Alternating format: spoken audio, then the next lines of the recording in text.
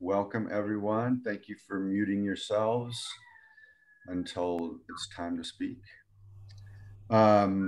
Just simple introductions. This is Love Coach Academy, and we have with us the benevolent dictator Scott Katamas, who oversees all of us um, and makes sure that we function somewhat.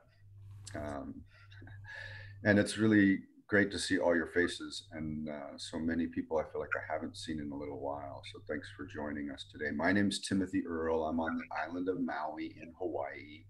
I am, besides being a love coach, um, a life coach and a family dynamics coach, and I've been coaching for over 20 years.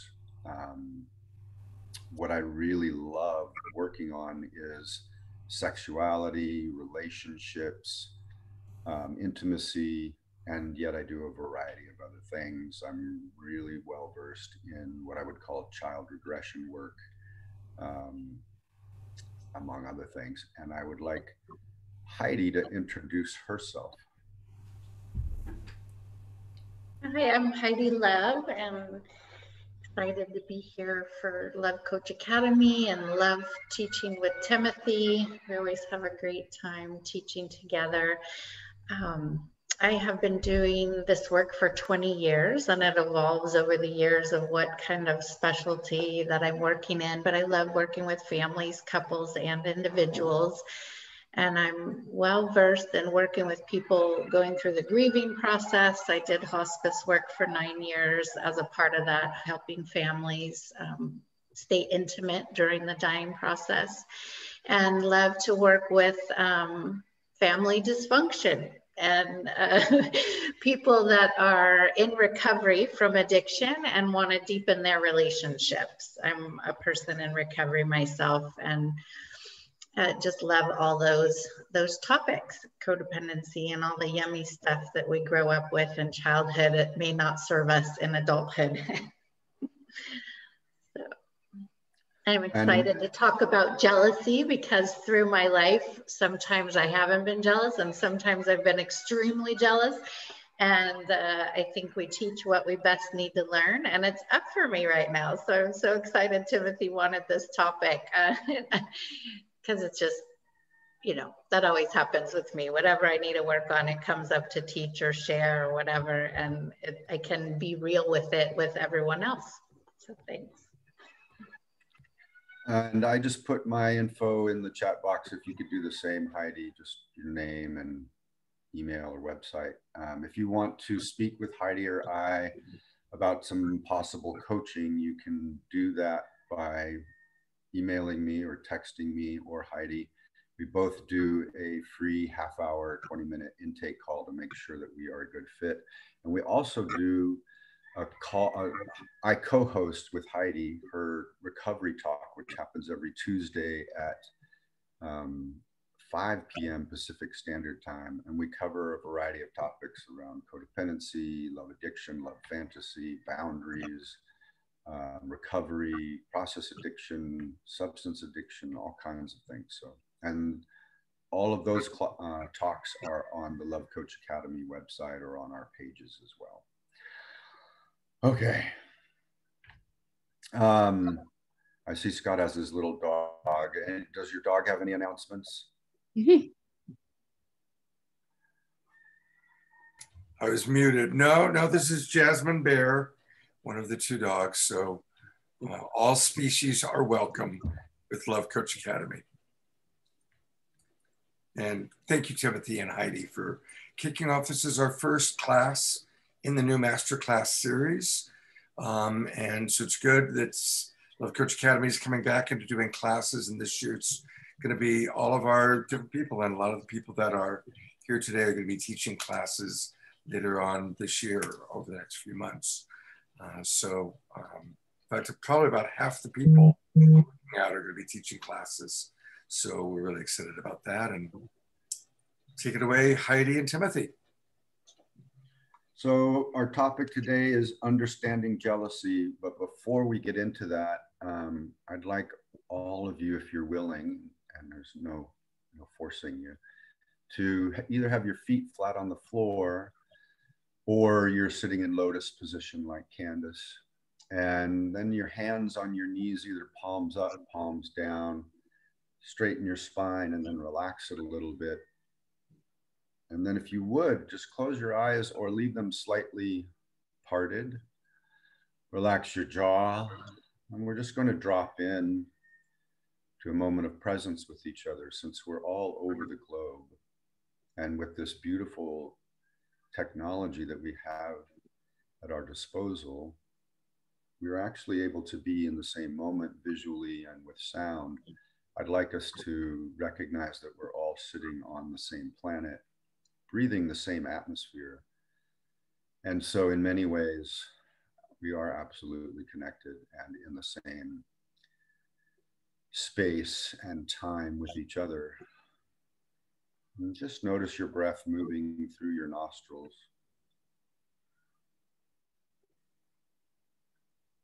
If you can, focus on the sensation of the air as it moves past the opening in the nostrils.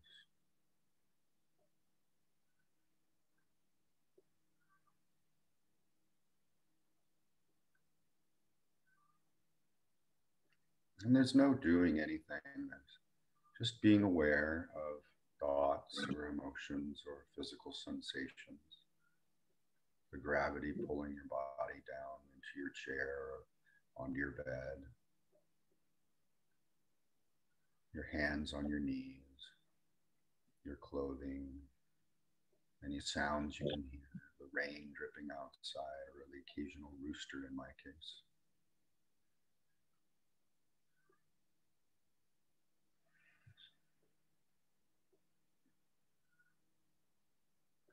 And if you will, I'd like you to imagine from the top of your head all the way down your spine, a line, and to recognize that you have two hemispheres, a right and a left, right brain, right cheek, right eye, right ear, all the way down, right shoulder, left shoulder. Be aware of these things as I say them. Your right hand, your left hand, right hip, right knee, left knee, right foot, left foot. And if you will, as you breathe in and out, come to the mid space between your right and left hemispheres. See if you can't be aware of that part of your body that goes right down the middle.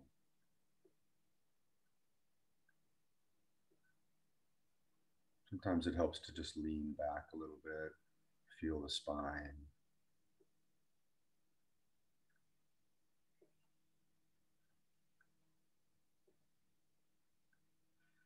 And when you're ready, just lift your hands up above your head, give yourself a little stretch.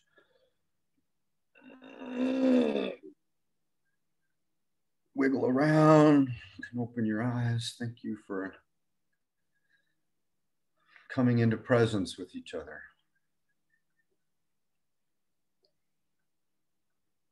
So we're going to start with this question: what is jealousy? Most of us are taught that it is bad. Stay away from jealousy. Do everything you can to make sure you don't get jealous. And a lot of us have a misconception that jealousy is an emotion. And if that's something that you believe, I'm asking you to just let that go for a moment. Jealousy isn't an emotion in my book. It's a complex arrangement of beliefs and emotions. But I'd like for today's class for us to open up to the possibility that jealousy can be a pathway for greater integration and greater understanding of ourselves. What do I mean by greater integration? It's this kind of buzzword these days. Integration meaning really coming to terms with or examining all the different parts of myself, the parts of me that I developed in my primary years. Some of those things may be unconscious, things that we internalized as a child. the belief systems that were laid upon me or modeled to me by my parents, by my church or lack of church, by the society in which I live, by media. All of these things are a part of this complex word called jealousy. So jealousy can become a pathway for understanding our beliefs, our core wounding, our family of origin story, can really be our friend, which sounds interesting, right? It's like a bittersweet thing. Oh, wow, I'm getting jealous. And rather than run from it or try to stop it or control it, let me look deeper into this thing that's happening to me called jealousy. We can think of jealousy as a state of being or an experience that we're having. And can I ask everyone a question? But yeah, I just want a show of hands, like who, when they have felt jealous, immediately goes to, I shouldn't be jealous, or you make yourself somehow wrong about it. Thank you. Thank you for sharing that. That is something that it's the group consciousness of I shouldn't be that because somehow it's bad, and we want to help dispel that today. There was a point in my life where I did say, jealousy is the worst experience I could possibly imagine having. Out of all the things that are available to experience, that's the worst. Please, do everything I can to make sure I don't feel that way. And yet, many of us do when we're little kids, right? My sister got a big box of crayons. I want those crayons. No, you can't have those crayons. Oh, God. And then set about doing all kinds of strange coping mechanisms, tried to manipulate the crayons from her, steal the crayons from her. At one point, I think I did trick her and gave her some ice cream. And so I took all the crayons and I was jealous. Yeah, that's a good point, Timothy, because is it really the jealousy that's bad that we feel, or do we feel bad about how we act around it? And I know for me, it's the latter. How did I respond to my jealousy? And I have acted poorly, and I've seen other people act poorly, and I've seen people act in a wonderful way, which Timothy's going to share today. Like, how do we use it for our greater good? My sister growing up too, our entire life was, Dad loves you more than he loves me. She was very jealous of our relationship. It was like, I didn't know what to do with that. I didn't really understand what was going on in her. I'm giving these examples because I'm trying to take jealousy out of, if Heidi and I are in relationship with each other and Heidi wants to go and have a date with her ex-husband, and I go, oh my God, what's happening? And I get jealous. That's the kind that most of us think about. But jealousy can show up in all kinds of ways. Oh, look at that guy. He's driving a Tesla. Yeah, I don't like him. Or, oh, I wish I was him. Or there's something wrong with me. You can see we're starting to get into the complexity of it. What happens a lot of the times is that jealousy affects our mind, our nervous system. It affects our emotional state, our heart, and it affects literally our body. Most of us have a physical reaction when we're in jealousy. Some of us, it can make us sick, give us headaches, all kinds of extreme physical sensations. It also is, yeah, go ahead. Sorry. Go ahead. I was just thinking I would read the comment. It says, is there a difference between jealousy and envy? And I realized from listening to Timothy that jealousy is so much more than relationship with significant other. Yeah, I think envy is kind of a milder version, right? Envy is more that Tesla example I was giving, but we can get so envious that we're actually jealous. So I would put envy and jealousy on a spectrum. The other great thing that jealousy can help us look at is our attachment style. How secure are we? How much do we really know that we're loved and everything's okay no matter what's going on around us? And it can also really show us how anxious we are or avoidant we are. And it might be different with different situations and different people. Some people were more secure and other people were more anxious or more avoidant. And so I also want us to think about, there are times that and Heidi and I is going to help me with this in a little bit, or maybe now is a good time to give that example of how we might be attached to one person one way and it's fine when they go see their ex, but we're attached to a different person. And when they want to go see their ex, God, it triggers us differently. Yeah, I'll share that story. And I think this comment is perfect too, that I'll read. For me, jealousy is a fear response, fear of loss, touching deeply to my abandonment wound around my absent father. It is a place where I feel like I can't source my needs and like the safe person doesn't want to give it to me. And that is perfect segue for my story. Thank you for sharing that, Trish. I also love to look up definitions, so I wanted to read the definition of envy and jealousy before I share my story. I think, like Timothy does, that they're a spectrum, you know, where are we at on the spectrum? But it says envy means disconnected longing for someone else's advantages. And jealousy means unpleasant suspicion or apprehension of rivalship. So I thought that was interesting. You guys can take what you want from that. I was sharing with Timothy as we were preparing to teach this class, the spectrum of jealousy that I've had in my life, because there's been years in my life I would say, oh, I'm really not a jealous person. And there's been years in my life where I've been fearfully jealous. And I love that Trish put fear, because for me, that is definitely connected to jealousy. And so I want to encourage you guys today, as we go through this class, to become aware of where it comes from for you, what triggers it for you, because every human is different, of course, and we have different core wounding and different triggers. So my jealousy seems to stem from fear and also abandonment. And it depends on the container that I'm in, because safety soothes that fear.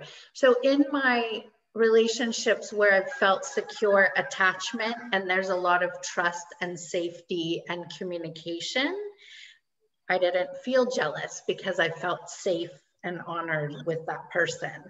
And then in my relationships where the communication might be a strain, or there is been broken trust, or a container that is not created safety for my particular self, I feel a lot of fear. And then when I feel a threat, I get jealous of outside things. And it's not just other people, like that can trigger it. If I feel unsafe or threatened by another person interfering in the relationship, that can trigger jealousy. But also if I don't feel my needs are met and there's no communication around it, or it's strained, I don't feel safe that I'll be cared for. So I might be jealous of anything outside that feels like it's taking time away or attention away or safety away. So it's not just like other people, it can be very broad. So I want you guys to think about, you know, what triggers it for you. And right now I'm talking about an intimate relationships, not the other spectrum of jealousy, which is definitely out there. But the tenderness I feel in relationship and the jealousy that is triggered from fear when I don't have what I consider safety. And I say that because the other person might think you're perfectly safe, but I don't feel safe, right? So that. If you would like, you can go ahead and put in the chat box what you feel, as Trish did, your kind of core trigger to jealousy is. Heidi shared, you know, a fear of abandonment. That's also the same for me. And we're going to get into in a little bit, like, where did that fear of abandonment come from? There was a thing that happens when we are triggered into jealousy is most of us move into an amygdala response or a fast brain response. In the form of jealousy, this could be called a primal panic. And we we either go into run away or fighting with our partner or the person that's involved, or we freeze, don't know what to do, or some of us flop over, kind of like we just lay down. And so that too, jealousy can be a really good way of helping us look at what is our automatic response and to notice it. And we'll get into some of the tools later that we can use to move out of that fast brain response, that primal panic response, and more into a conscious way of relating with our partners when we are triggered into jealousy. I want to just share my screen here. Do you want me to read a few of the comments while you're Sure, go right ahead. Yeah. I don't want to interrupt your flow, so if I ever jump in and I am, just tell me to. Well, let's see. Let's say this and then we'll read the comments. So yeah. I just wanted to put out a little screen. We've got jealousy. I'm showing it as an umbrella. Back to this idea that jealousy is a state. It's a being. It's something that we experience. It's not an emotion and it's not a belief. It's a complex combination of beliefs. I'm insecure. I tell myself there's something to be afraid of. I'm being betrayed. I'm inadequate. I'm not enough. I'm going to be all alone. I'm being taken for granted. I am being victimized. I'm being threatened, violated. We could keep going. There's a lot of beliefs here. But there's emotions as well, which is I feel frightened. I feel sad. I feel disappointed. I'm scared. I feel hurt. I feel angry, frustrated. We could come up with a lot of different emotions. And there's something that Love Coach Academy teaches, which is that sometimes we get caught up in the story and we think I'm being abandoned or I'm jealous. And in reality, there are other primary emotions that are happening underneath that. And so I just wanted to illustrate that, yes, jealousy triggers a variety of beliefs and stories. And then if we can examine them, we can hopefully move into what are the feelings that are coming up. And then we can move into this thing that I think Heidi's about to share in the comments, which is, where does that come from? What is actually getting triggered in my family of origin or core wounding? Go ahead, Heidi. Yeah, I'm just, I want to read a couple of these comments and so I don't lose my train of thought. This inspires so much inside me. And reading these comments too, I'm just feeling really tender and connected to all of you. It's such a tender part of all of us that is triggered into jealousy. Says, ooh, there's a lot of them. So if I miss yours, please forgive me. For me, let's see, my jealousy is caused by some very scary stories I tell myself based on past pains and abandonments, not being chosen, being left out. I notice scarcity is connected to my jealousy, fear of loss, core trigger. I wrote mine, fear, imagining I'm threatened, overall fear of loss, or the belief I'm not enough. So kind of you guys can all read through those two and we'll read more as we go. Not enough love, not enough money. So there's a lot of fear, not enough. I think as we go through this, it'd be cool to break it down, like where was it triggered and how do we find that out? Like what is underneath it for you? And then Timothy has that beautiful umbrella to kind of break it down and discover it. And you may have a different methodology. My brain works in methodology. And looking at how do we have self-care around it? How can we use it as our friend to bring us closer to ourselves and others rather than create distance? And for me, I have some definite things that work. And I know Timothy works a lot with this and, you know, has a lot to share around that. So what is it you wanted me to share right now about that story? Oh, you're muted, Timothy. The example I was hoping you would share was about, and then we're going to go to breakout rooms. And in the breakout rooms, we're going to have some time to just really explore and discuss with each other. Each person will have like 3 minutes to talk about how jealousy has shown up in their relationships and maybe the effects of jealousy in their relationships. And then we'll come back, we'll do a little bit more and about tools and things and what compersion is. And then we'll move into another breakout, and then we'll come back and finish up the class today. But right now, it'd be nice if you could share how you had a relationship before the one that you're in now where you didn't really get jealous. And then you have this one where it comes up a lot. I know it's even somewhat active currently. So I thought you might share what your thoughts are about why that's different, because that'll also lead into where does jealousy come from and what's getting triggered and how. Mm-hmm. So I have a core wound of I'm not important or I'm not enough. And for me, that's triggered when I don't feel important, don't feel safe, when I have those stories running, right? So if you think of, if you have a core trigger, things that happen outside of you can trigger the story. This means I'm not enough. This means I'm not important. And so there's a couple things. One is in my past relationship, there were actions taken that soothed that part of me. I felt like I was the most important thing in the world. I felt that he was so proud of me, shared me with the world, like always saying how proud of me he was, like wore me like a pretty penny. And I like that. I know some women are like, I don't want to be like that. I love that feeling of being something, you know, to somebody. So that was one piece. The other piece is, I think that there is insane attraction levels. I use insane because our mind can go away, right? When you have attraction level that is manageable, it seems easier in relationship. Do you guys know what I'm saying? Like sometimes you're very attracted to someone and it feels safe and it's good, and then you're so attracted to somebody that it creates fear just right off the bat because you're just madly attracted to them and the thinking isn't always straight. Can you guys relate? Okay.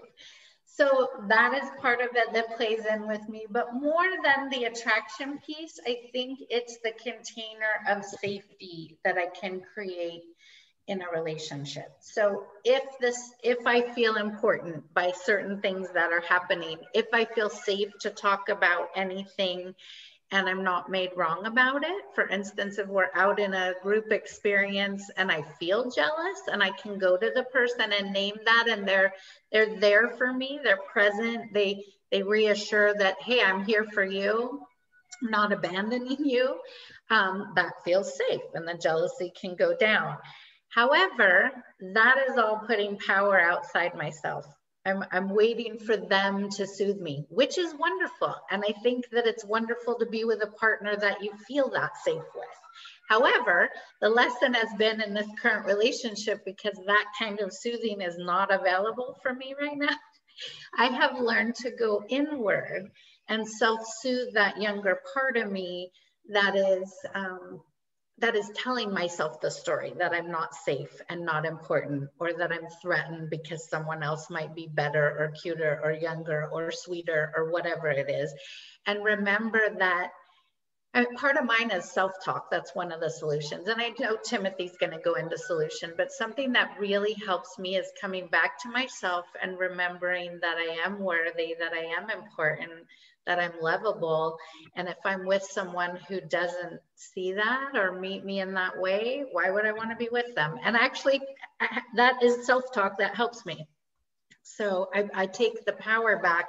Instead of making that outside entity my higher power, I take my power back and I'm like, I'm just me. I'm me every day. And whether someone loves me or not is really none of my business. I'm just me. I can't change anyway. I mean, we all change and evolve, but you guys hopefully get what I'm saying.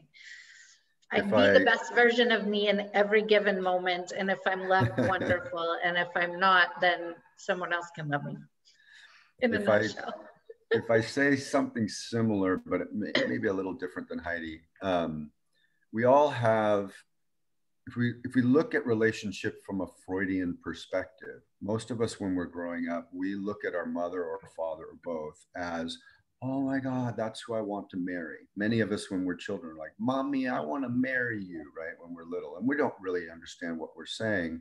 But what we are saying is that we are projecting this idea of love and modeling it after one of our parents or both.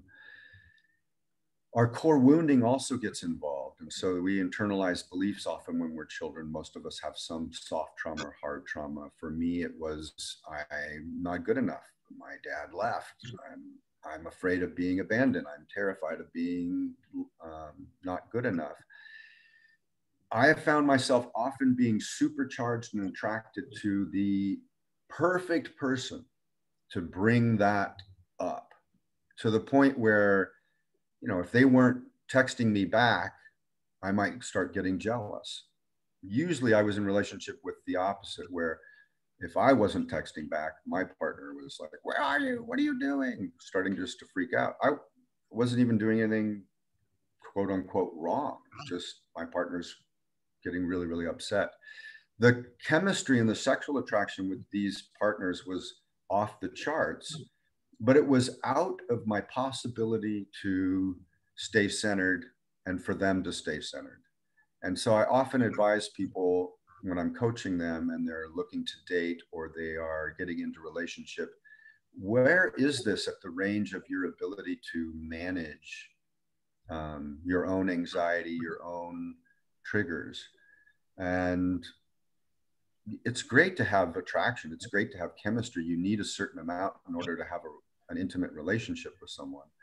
And at the same time, if it goes so strong that your frontal lobes lift every time you're around them and you can't actually use your executive functioning and think, it may be a situation where it's too much for you. It can feel great for that first 3 months to 2 years. And then often we start to have all of these core wounds and other things come up. And again, I think with proper support and a lot of good coaching, especially if it's in an area that fits you, you can probably work through a lot of these things. And I'm glad you're here today. And we're going to dive in now. I'm going to send us to breakout rooms. You'll get a little notice on your screen, and you just click on it. It'll take you to that breakout room.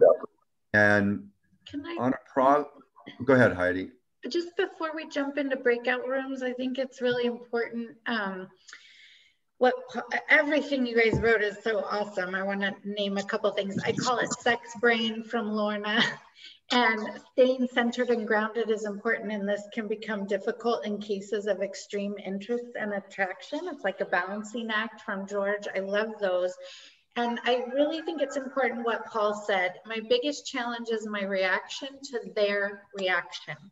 Can I be compassionate with myself if they leave me, want somebody else? And I think that's essentially the question. Like, can we love ourselves even if someone leaves us? Are we going to make it our fault? And I don't know about you guys, but this is why I wanted to share this. I have been doing this 20 years, and just this year, this epiphany came because how many of you, when someone acts poorly, you might react in a way that you don't love? But if someone's behaving great, you can behave great. Yeah. I'm pretty good at that. You know, if someone's pretty easy to get along with and they can meet me, I'm golden. But if they show me their stuff, you know, then I can rationalize coming right back at them. So I think this reaction thing is really important, and something I've really adopted this year, and I just was inspired to share it because of Paul's thing, is that each person in relationship is 100% responsible. It's not 50-50. Like, I remind myself of that now. Like, when I want to react because I think someone is reacting very poorly, I pause and go, well, you're still 100% responsible for Heidi, for how you act in this relationship, no matter how the other person is acting. And that has rocked my world and is very hard for me to practice. So I wanted to share it. So we're going to go to breakout rooms. Thank you, Heidi. And I have Heidi, you're running one of the rooms. Paul, if you would be willing to just facilitate making sure everybody gets the same amount of time in the other room. And then Anna Prava, if you would facilitate room 3. And we're going to give everybody 3 minutes. There's 2 groups of 6. I'm going to try to come into the room 3 and balance that out and make that 6. And so we'll take 20 minutes for this breakout session. And the idea is to give everyone a little bit of time to talk about when they've been jealous and what, if they really examine it, what it's bringing up and where is that, what's the origin of that jealousy? Where did that come from? Any questions from Anna Prava mostly, or Paul or Heidi? Okay. Should be seeing on your screen something that'll take you to your room. You just click on that. I see people disappearing, so here they go. Boom, boom, boom. And did I not get you guys into rooms? Jay, let's see. I thought I had you.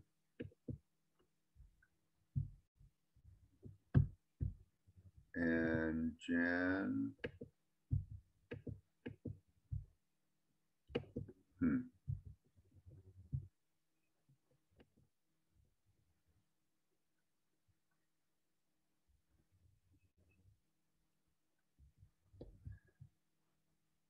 Oh. Sorry, I clicked something and let's see, I'm trying to move you 1 second. Yeah, I clicked something. You're frozen or something. Yeah, I accidentally clicked something and I didn't see what it said. Yeah, it should have taken you to your room, but you're frozen. Let me see. Well, I'm going to move you to room 3. Try that. Okay, Scott, you're going to stay here. Okay, I'm going to move you to, that's funny. How's that? Can you click on that? No.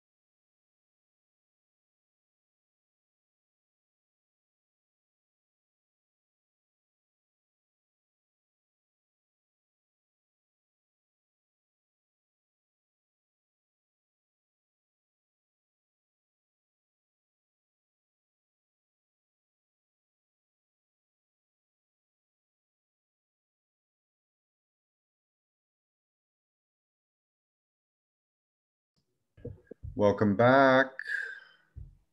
Looks like we have most of us back. If I could just have the group leaders, there's Paul, Anaprava, and Heidi, summarize briefly the overall aspect of each of your groups.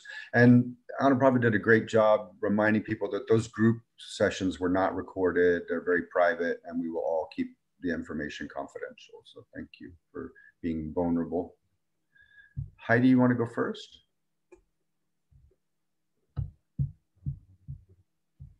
You're muted. Sorry, I was connected. We were talking right as we went out, so I wanted to address that, Trev. I'm sorry that we lost you. I was loving what you were saying. I'm so touched by this and by hearing what I'm really present to, and I think in our group, is the tenderness around where it comes from, and then having that realization. And also some of those people in our group were able to share their reaction to jealousy and how they might want to change that. One person shared anger. They react angrily.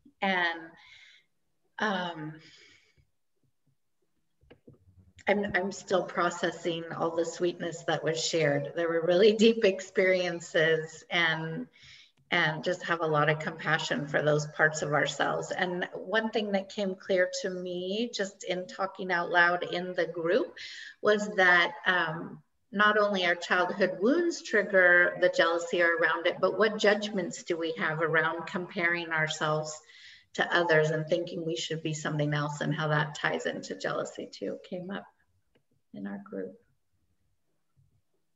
Great. Thank you. And let's see, there's Paul. Paul. Thank you. Wow, I'm still in it at some levels, because not only was I the leader, but I was also a participant, because this is up in my life and has been for a long time, you know, jealousy and fear. And so much of what was talked about is a lot of like in childhood, that it happened from a young age of not feeling safe and not feeling comfortable and feeling like people were going to lose out. And their parents did not create a safe environment for them. And then it's like moving up into life. Do we trust the universe is happening to us or for us? Like this is happening to me. And the last thing I'll say is we also talked a tiny bit about when you're the, you know, most of the conversation has been about us feeling jealous, but also the last part is when we're triggering jealousy, what do we do with that? And can we be compassionate when we're the object that is triggering pain in our partner? And how do we be compassionate with ourselves and with them?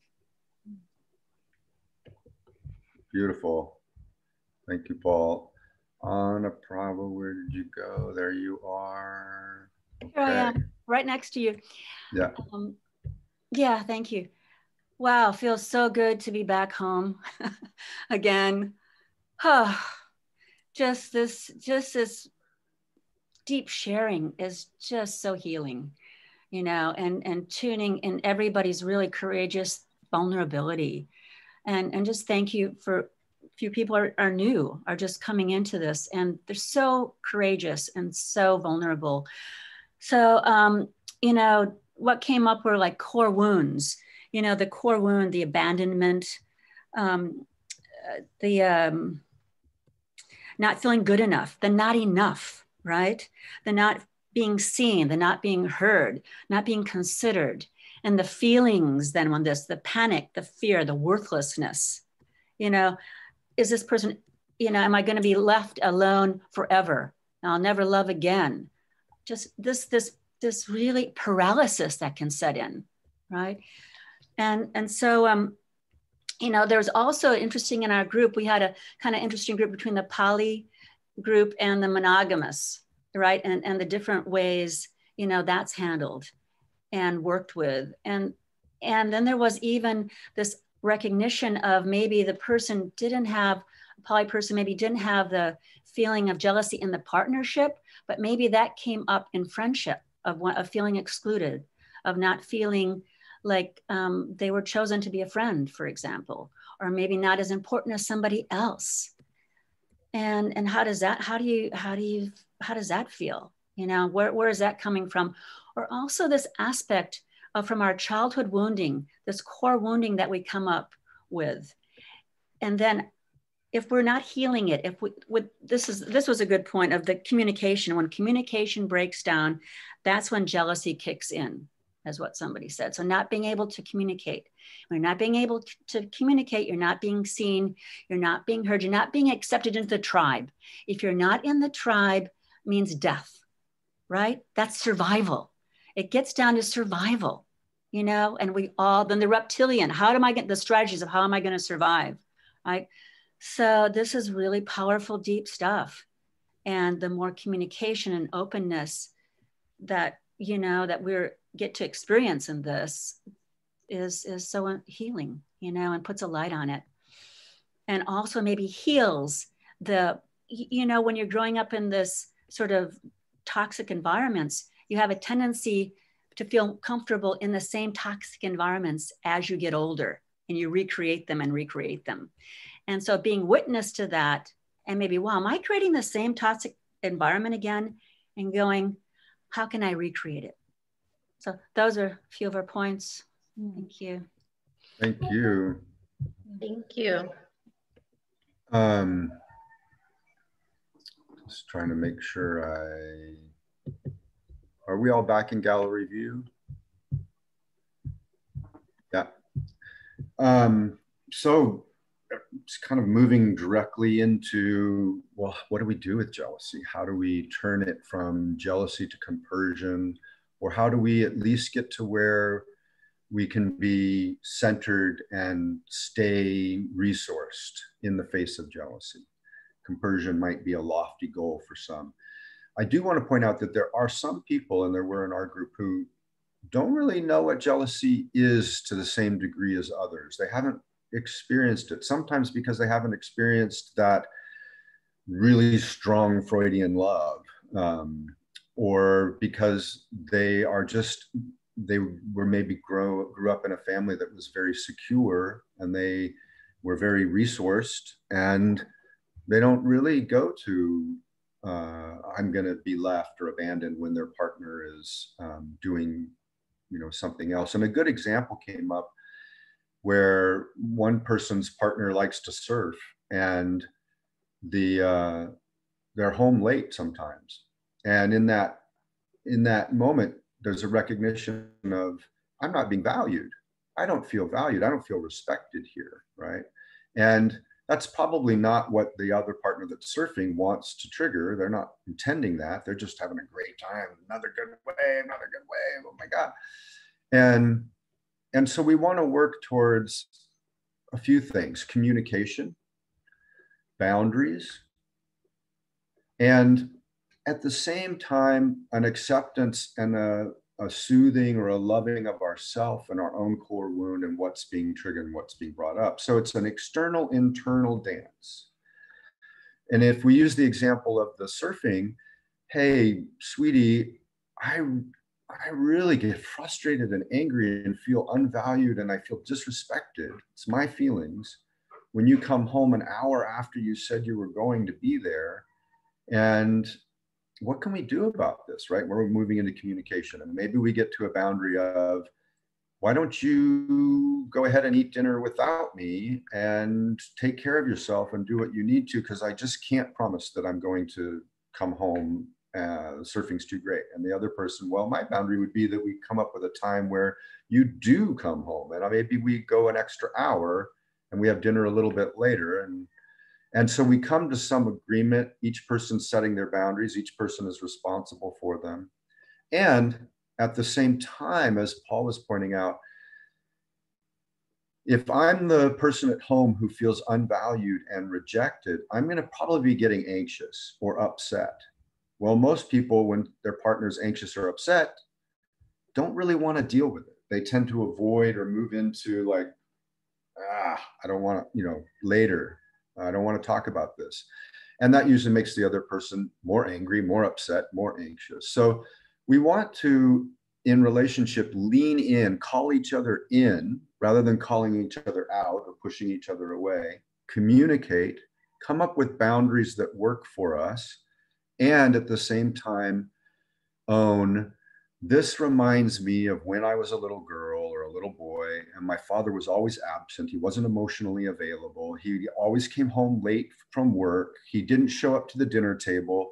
And you coming home late from surfing, and me, it just completely triggers my childhood family of origin stuff, right?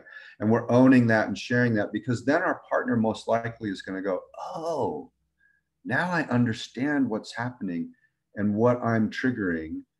And I really don't want to be the cause of that most of the time. I want to actually come to this agreement and show up on time and be there for you. Whereas when we start out with, they come home and we're just, and they're like, hey, hi, yeah, oh, thanks for making food. Oh, it's a little cold. Yeah, you're damn right it's cold, you know? And we're not really calling together, we're calling out, we're pushing away, right? And if we can be more vulnerable and talk about our experience and come into communication, back into boundaries, and sharing vulnerably what's going on with us, often we can stay together, bring it in. In cases of polyamory, really important, I think, to get some support and a coach, probably in any area of jealousy, even if we're in monogamy relationships. But if in polyamory, from my own experience, I really wish that I had hired someone and listened to them in the beginning, because there's a lot that can be avoided through learning about how to communicate. And an example is really being able to express what our need is. You know, when you go off tonight with your other lover, or you go in a monogamy situation, you're going to go see your ex-wife. Here's what I would really like. I would like you to text me a couple times during the date or during dinner. And I would like you to tell me right now, I'm going to cry, I don't know why. I'd like you to tell me right now that you're coming home. I just need reassurance, right? And I think it's really okay to express those needs vulnerably and have our partner say, yes, of course I'm coming home. You're the most important thing in my life. I'm not going anywhere. I'm going to have dinner with my ex, or I'm going to go see my lover, and then I will be back, and I will be back at this time. And then to be there. Or another silly example is, I'm going off on this new date, and I promise you all we're going to do is talk, go for a walk, hold hands. And then even though you're really tempted to kiss and do some other things, you don't. And you come back and you've shown it up in the way that the partner needed you to. And you're moving slowly, you know, with this. The surfing example is great. The ex-wife example is great. I'm also trying to cover polyamory. So please know that I'm not advocating for polyamory, and I'm not advocating against or for monogamy, and I'm not talking about surfing's bad. I'm just trying to give us a whole breadth of things. So Heidi. I'm reading all these comments in the box. I love having everyone so active in the conversation. I find it so hard to find kind words when I'm feeling jealous. I have to feel calmer and connected before we can talk. It sometimes takes a while. I find things like belly to belly works wonders to help my body feel safe enough to share with my current partner anyway. I think that's so important. And in my group, we talked a lot about it's okay to be jealous. How do we show up for ourselves, and how do we react in the relationship when we're jealous? So that's a great tip, you guys, knowing. I mean, Sarah shared, she takes a pause before she reacts with the words, and maybe some skin to skin contact. And so looking at what do we need. I'm really touched by what Timothy shared, that it's not, I mean, there's the black and white thinking, right? Well, if I could do compersion all the time, I wouldn't have an issue and we would not talk about jealousy. And that would be great, right? But it doesn't always happen that way. So how can you create a level of safety with yourself? What things can you do to self-soothe when it comes up? So we can't always look for the perfect reaction from another person. And if we can you know, have some compersion if there was some boundaries, and we know we could and let them feel free to enjoy whatever it is they want to enjoy, whether it's, you know, watching a television show and you really need some attention. I mean, we're not only talking relationship here. What do you need? So getting present, what would you need in order to feel really good about their happiness in that situation? And then being able to request that, like, you know, I would love to feel totally free and happy and have you have that. And what would really help me do that is this. And then, you know, I want to add the caveat of what do we do to self-soothe when they can't meet it? I've been in a very situation where that's not met. And so I've had to go to the next step of how do I take care of me when someone else can't? And then looking at, it's wonderful to be in a relationship with people who can care for each other in that way. It makes it a whole lot easier, I'll tell you that. Well, and Heidi's alluding and talking about compersion, and it's okay on the other extent too. And someone in our, you know, breakout session pointed this out, to recognize sometimes we're a mismatch. One person needs a lot more freedom, and the other person needs a lot more containment, security, and it can be a mismatch. Sometimes with coaching, we can find this nice balance that Heidi's talking about, where we're able to take care of ourselves, communicate. But sometimes it's just better to say, I can't meet you here in your freedom. I need more security, or I can't meet you in that level of security and devotion and commitment. I need more freedom. And we want to find people who can allow us to operate with our core value. Compersion is beautiful, but it only works if we're, again, a good match. If I love dogs and Scott he's my best friend and he wants to go play with somebody's new puppy dog and not play with our dogs, I'm like, oh, well, our dogs need attention. I don't want you going and playing with that puppy dog, right? I may be not a good match for Scott because maybe Scott loves playing with everybody's puppy dogs, right? And so Scott goes out and plays with puppy dogs and comes home all happy. And I'm pissed off that he didn't take our dogs with him and that he's playing with other people's puppy dogs. Oh, God, disgusting. It just pisses me off, hurts me, makes me feel afraid. Whereas a really good match might be where Scott comes home and he's like, I found a puppy. I had so much fun. He licked my mouth. And oh my God, he smells so great. And I'm like, oh, wow, I'm so happy for you. I wish I'd been there with you. That's so awesome. I hope you get to play with more puppy dogs.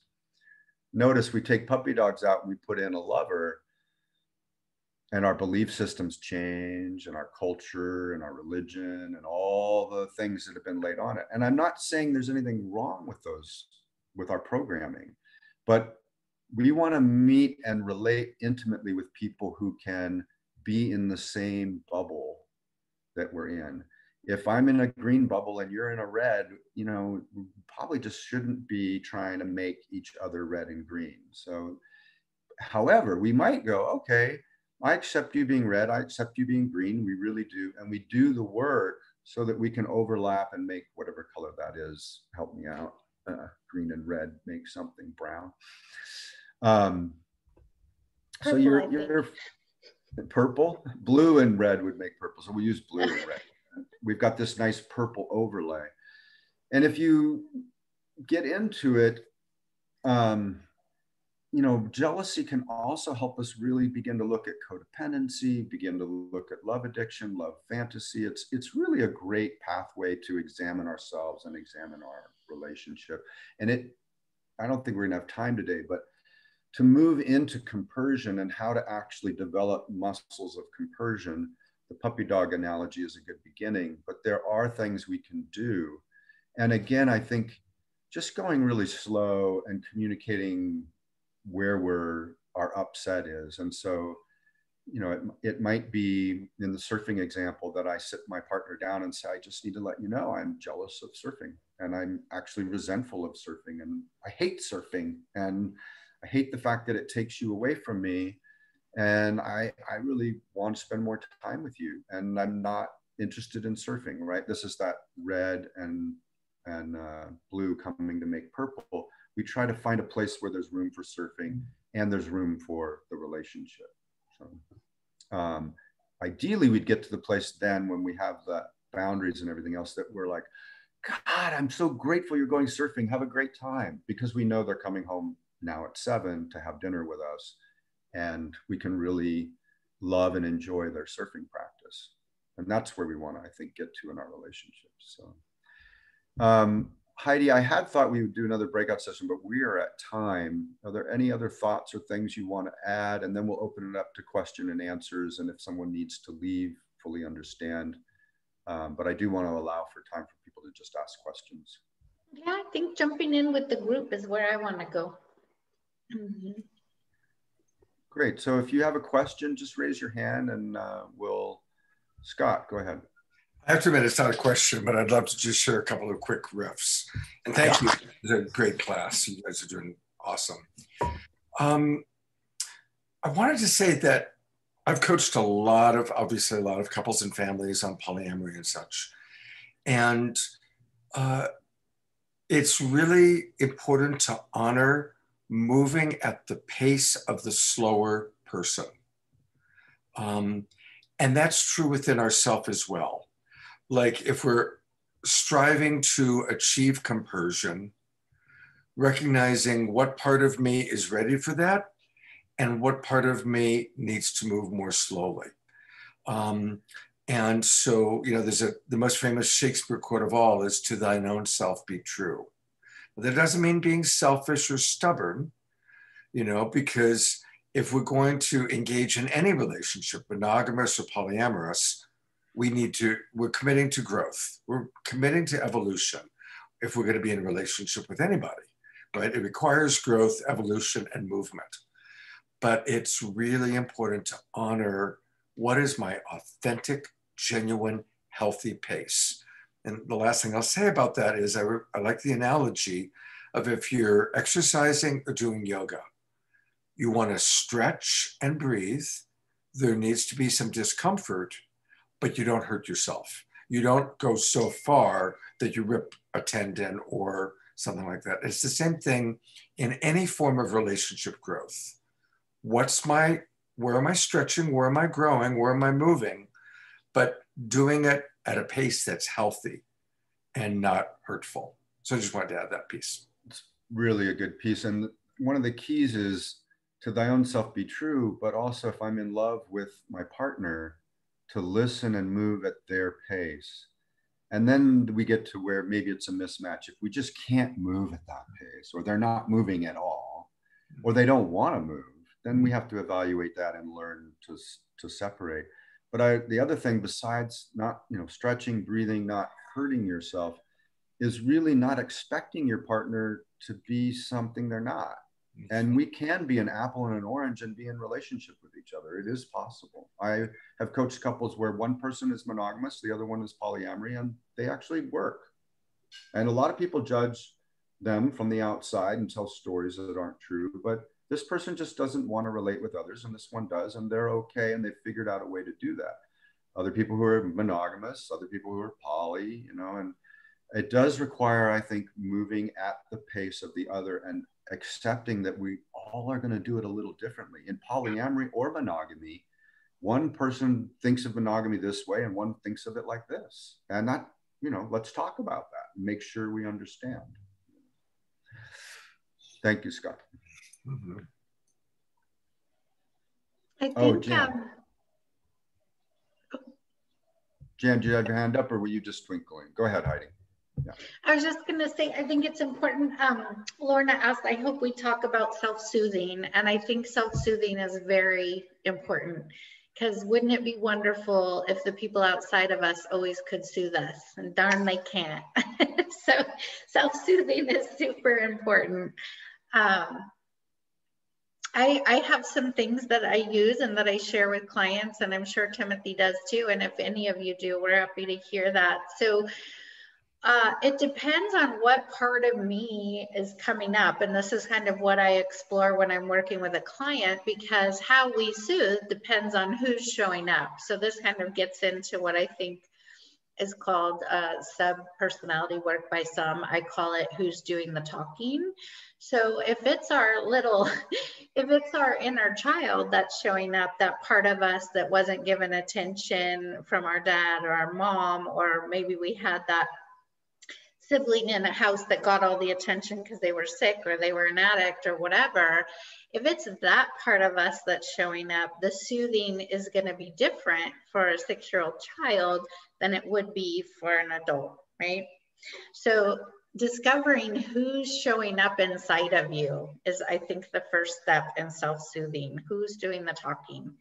And if it's my child, I'm going to soothe it with a hug. I might lay in fetal position on my bed and hug myself, just really physically wrapping myself up, because a 6-year-old might not understand a lot of words, but it understands physical touch and being held. A bath might feel good, holding myself physically. But this is, again, me being aware of myself. So this is what I take clients through, like what would feel good to your 6-year-old. If it's your, you know, if it's my adult self showing up, she is not soothed by that. I do a lot of self-talk for her. So self-talk looks at, okay, and I'm pragmatic. I go through, because my brain can spin out. So I like to break things down simply. What is being triggered? Okay, I'm not important. And if I'm not important, they'll leave me. So I'm going to be abandoned. So then I have to walk myself through the fear with self-talk. Am I okay on my own? Is there other people on the planet that can love me? Am I a good person? Am I being the best person I can be today? And I answer those questions. If I'm not being the best person I can be today, where can I show up differently? Not for them, but for me, right? So these are some of the things that I self-talk, physical soothing. Writing is also really helpful for me to self-soothe. If I'm feeling insanely or primally jealous or angry, I write a letter to that person. That stupid bitch, why is she texting him in the middle of the night? F her, blah, blah, blah. I'm never giving these letters. This is me getting it out. This part of me that's not conscious or in my frontal lobe, I'm just spilling it out on the paper. So physical soothing, pen to paper, don't give it, don't text it, don't send it. It's just for you, or share it with Timothy or I or a friend, a support group friend, right? Those are some of my ideas. What about you, Timothy, for self-soothing? My favorite thing is first to identify that we need it. So am I triggered? And what is being triggered? Heidi's kind of going there. And then do I have the ability to self-resource and to soothe? Because sometimes I may need to go straight to asking for help because I'm so overwhelmed and so freaked out. I need to just call my dad, or I need to call my coach, or I need to call my best friend. First for me is usually going for a walk, telling the person that I got triggered by, I need to go for a walk. I'll be back, and giving them a time frame, 15 minutes, taking that walk. Another one I love is Jay's, which I have this feather right here, is soft touch. I'll just go and sit and just caress my skin with something really light if I don't have a feather in my fingers, from head to toe. And wow, usually that helps me come back to center and come back into my body. Another one I like is just shaking from head to toe all the way down to the ground and all the way back. Taking deep breaths, and vocalization is so amazing. Like in Heidi's case, where that bitch is friggin' texting him at the middle of the night, sexy pictures, what's she doing? I'll go outside and away from my partner and literally just, I can't stand this. And then usually that'll bring me into, I'm so scared, I don't know what to do. And then back to some self-soothing, holding myself, reassurance, drinking water, taking a shower, a bath, doing some exercise, journaling like she was talking about. And my favorite for couples is, if they can, set the argument aside and do some light touch with each other. And and then if you want to know more about light touch, there are resources at Love Coach Academy. It's a great resource, and there are 2 groups happening every day, where you can become part of the community. But also, someone mentioned belly to belly. And for me, David Cates's work, and I use it with clients all the time, and I've changed it into my own, which is called aligning with each other. We set aside the jealousy, the issue, if we have the time.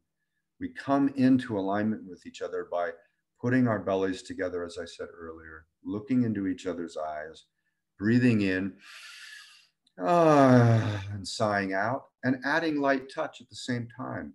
It's an amazing thing. All of a sudden, the argument's gone, everything's gone. We both come back to presence and pleasure, to be with one another. And then we can, in that same position, begin to try and talk about what's going on. And usually the way we approach the conversation now, because we're so close, is not in fight or flight mode, but is in a real tender, open mode where we're able to actually share, you know, what was coming up for me when this woman was texting you in the middle of the night was that you don't really respect me, you don't love me, you're about to leave me, you're going to go and do something else. And it's really difficult for me. And hopefully our partner can listen to it. Whereas the first time we tried to talk, we said, you are just trying to fuck as many women as you can, and you don't really care, you know, and we're triggered. We're not using appropriate language. So those would be some of my suggestions. Do we have other questions? Okay, Paul, or comment. Yeah, it's empathy first. I know it's something Scott's taught forever and Marshall, but it's like before trying to come up with a solution, like going all the way back, Timothy, to your surfing or all the rest of it, the temptation is to come to solutions to quell the fear. But normally you end up with solutions that end up suppressing people rather than having that work out. So the whole thing is, first, if you can give empathy and enter their world and hear their scary stories without trying to say, no, your story's all fucked up, it's all wrong, you shouldn't have that story, but like, oh my God, no wonder you're terrified. You know, you thought that meant I was going to leave you or something. And it's how to have compassion for our scary stories. Here's a good example, just to illustrate really quick, and I'll come right back to you. My partner, Tomoko's telling me, I don't like this lover that you have. She's ignoring me. She's not spending time with me. Rather than give empathy, as Paul's talking about, I went straight to, you know, this is your core wounding, and you need to do some work on it. I'm not going to change. I didn't even listen, right? And fortunately, I have good friends, good community, good coaches, good support. So pretty quickly, I realized, God, I'm being an idiot here.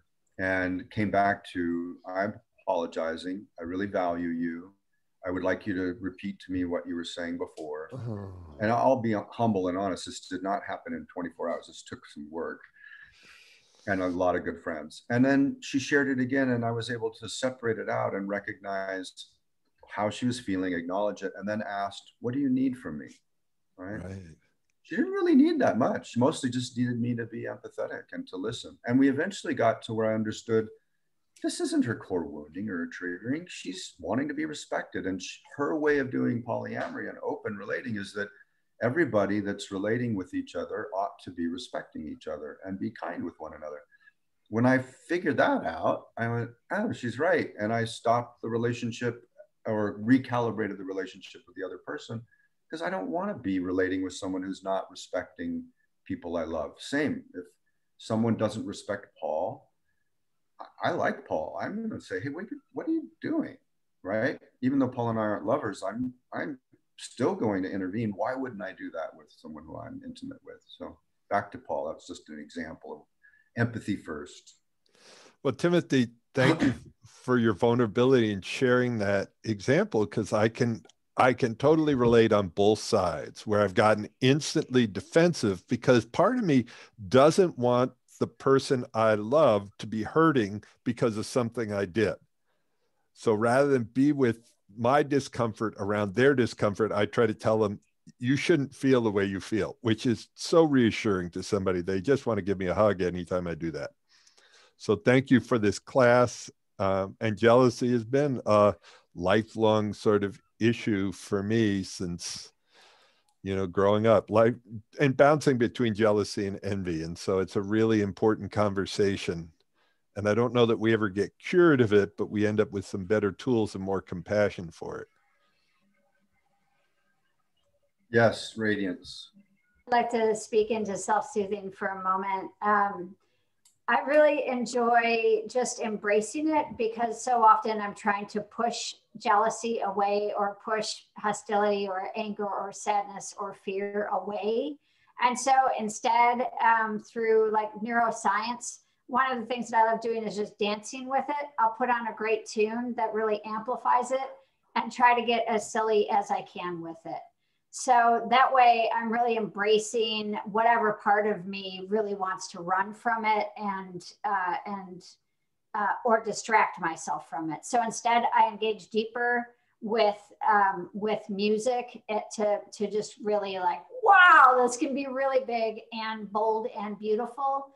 And it's a way that I get to meet myself in that space without asking others to make it better for me or do something about it. So that's where I try to start. Thank you. Thank you for that. Movement, dance being such a great tool for any emotional stuckness, right? Moving the body. You also triggered in me another self-soothing or self-care tactic, which is, oh, my husband's going surfing. Who can I go spend time with? What can I do that really makes me feel alive and brings me joy? It's really okay to have support when our partner is doing something that makes us jealous and or be distracted. And I'm not suggesting potato chips, Haagen-Dazs, and Netflix, but why not, right? Like if that's what it's going to take, then why not? Maybe not every time, because you might balloon out and clog your arteries. But you know, if I say, hey, George, my partner's going out on a date and I know you like to play chess. Could I come over and play chess? Or I just say, George, could we have a chess date? He doesn't even need to know what's going on. And George and I play chess. It's distracting, it's healthy, and it helps me take care of myself during that difficult time. All right, Heidi or anybody else? And then we can close. Yeah, go ahead, Trevor. I just wanted to talk about something that came up for me that I don't know, might be difficult to share, but like when couples become injurious towards each other, in terms of like, you know, like, okay, we're talking about expanding the relationship, or we're talking about changing the relationship or the boundaries or the agreement. And then, you know, there can be sort of like a toxic thing that can come up in my experience where like, okay, well, fine. If you want to change, then I'll change like this. And it's not really collaborative, but sort of like chaos, you know, agent type stuff. And I don't know why I'm saying it. I don't have like an anecdote or an answer, but maybe someone else has an idea. Making sure. When that happens, sometimes a safe word. Yeah, I think it comes back to what Scott was saying earlier, is that usually when that happens, one person's moving faster than the other person is prepared to move. And often the person who wants to move slower is not lying to themselves, but is deceiving themselves and their partner a little bit. I see this a lot where they really want to be compersive and have their partner have everything they want, but they're not actually voicing, this is going too fast for me. And sometimes slowing down can be really cumbersome and difficult for the partner who is ready to expand and open up in whatever area it is. And so it does require an internal work of, wow, I really love this person. I do want to stay close with them, and I'm going to be willing to move at this slower pace. When we do, then often that combative energy that you're talking about, or like one-upness, you know, oh, you're going to go out? Well, watch this. I'm going to date 5 people over here, right? I don't have any time for you. Or I'm going to go surfing all the time. And so I do think it's about moving at a slower pace, but it's also about communicating vulnerably what's arising and not trying to take care of the other person, but to really take care of ourselves. And when people slow down like that and get vulnerable, usually the whole competitiveness will settle. And I think we're in a way we become into relationship pause. And both parties are willing to let go of their agendas and to just be with each other and be with what's actually happening underneath. And so, yes, a safe word like bananas or stop, or could we come together, or doing belly to belly. And I think it's hard on this end too, the one that wants to do something or expand or doesn't want to stop something. In my case earlier, how I shared, I didn't want to stop relating with that other person. But when I finally recognized slowing down, coming to understand my partner, then it allowed me to go, oh, actually, I do want to recalibrate that for me. I do want to stop that for me. I want my field of relating to be clear. I don't want it to be cloudy or worse, like combative. Yeah, so sometimes more complexity brings, more anxiety and stuff, and how we can deal with that is kind of directly related to how we can evolve or meet each other's needs or what have you. It's so important what this part of it, because I see it over and over and over and over with couples and families. And so for the person who is moving faster, to what degree are you in compulsion versus conscious awareness? And remember that the slower we move, the more conscious we are. The faster we move, the more unconscious we are. And so quite often, especially if it's around something romantic or sexual, that the person moving faster might be in a compulsion or even in an addiction, right? And so the person who wants to go slower can be seen as a drag and be seen in a judgmental way. But they actually, if we again slow down and I love the word that Timothy used, recalibrate. Oh, wow, yeah. I was moving too fast for both of us, right? Thank you for slowing me down. Thank you for slowing us down. Thank you for slowing this train down, right? Just wanted to add that because I've just seen it too many times how much painful it is when the fast person is leading and the slower person doesn't have the honor or the support to slow it down.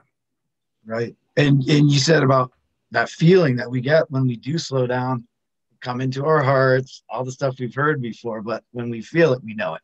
Yeah. Thank you. All right, we are at time, but Scott, are there any last minute announcements or things you want to? Yeah, you know what? I'd love to just, because this was the first class of our new series. So let's big twinkling, we twinkle in Love Coach Academy. Amazing job, Heidi and Timothy, getting us off to a great start.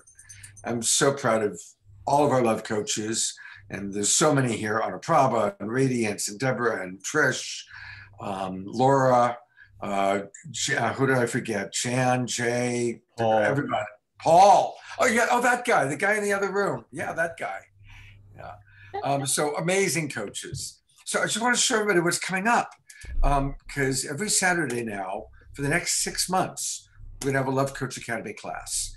And so if, for those of you that are not part of our core team, please register. You can find the place to register on my profile page. And this is kind of, our talks all about the classes and the courses. Of course, this is one we just did. Next week, it's Radiance. Radiance, and her class is amazing. All about marriage to self. I've done her marriage to self ceremony. It's very cool. And then the next week, we've got Trish, who's teaching about self-acceptance and repatterning the abandonment wound. The week after that, we've got the great Paul Sterling on compassionate communication for couples facing challenges, changes, and stress. And even if you're not in coupleship at the time, you're going to learn tools that are really, really important for your next relationship, or maybe your relationship that's not romantic, but of a platonic nature. And so it goes. Jessica Osterday, Anu Prabha will be doing harmonizing mind, body, and soul. She's an amazing sound healer. Trish and I on the meaning of life, love and relationship. Laura Laura is making her teaching debut with Love Coach Academy on world building identity, identifying and communicating values and needs. And so it continues. Heidi and Timothy are coming back. The power of love fantasy. None of us have ever done that. None of us have ever had like fantasies about love. No, it's amazing. And then we wrap up the series with an introduction to love coaching. So please, everybody, register. It's going to be a great 10 weeks. And it looks like the great Paul Sterling has something to say. I just want people also to be prepared, because Scott's got his course coming up on relationship essentials. And it is, the title is really important. It is essential. There is a huge difference between talking and communicating. And it's like, go to the relationship gym. Most of the people that have been through relationship essentials come back 2, 3, 4 times, because it's this, these are the basics that we all need to practice. And you'll hear Scott quoted through all of us at different times. And give you are worth it to come and give yourself the tools and set yourself up to win. And that starts in April. Yeah, that starts right after this series. So this series ends April 3rd, and that starts April 10th. And that's great for singles, couples, families, fathers, sons, everybody. I've gotten so much out of relationship essentials, and some of us are going to help Scott teach parts of it. We're really looking forward to it. And with Laura's help and Jessica's help and Trisha's help, and Scott, we've done a lot of kind of reworking. It was already amazing. It's going to be even more amazing. So yeah, several of the teachers you're seeing here are going to be co-facilitating that course with me. So it's really a Love Coach Academy course, taking really all of our best wisdom. And I want to acknowledge Anuprava, who I believe has taken that course the most times. She and Stephen Saver-Rowland have both taken it, I think, 4 times. So anyway, Paul got frozen. No, you can't unplug, because no, I'm not gonna unplug. Paul's coming over to complete his thought here. Just come to the course. That's it. All right. Just share it out with your friends, share it out on your wall. It's definitely a great value. And thank you for being here with Heidi and I today. Heidi, any last thing? Yeah, I just want to acknowledge that your time is so precious, and I honor that you spent it with us today. I just have one more thing. There is another course happening at the same time as Relationship Essentials, and that is also a 10-class series with some of our most popular coaches and beloved coaches. So that will be running at the same time as Relationship Essentials during the week. So it's on a Tuesday night. We still haven't quite figured out the time yet, but that's kind of shuffling around to facilitate all of the worldly time zones. And it'll also be a really fun add-on to Relationship Essentials. So keep on the lookout for that. Yeah. Great. Thank you, Trish. And thanks for putting that together. All right. Let's try and Timothy one more time. Thank you, Heidi. I'll send out the recording to all of you, and we're also going to attach a couple of Love Coach Academy documents on self-sourcing and how to manage yourself when you get triggered. And these are really good documents. So those are written documents that will come along with the video recording. Thank you, everybody. Thank you, Scott. Bye-bye.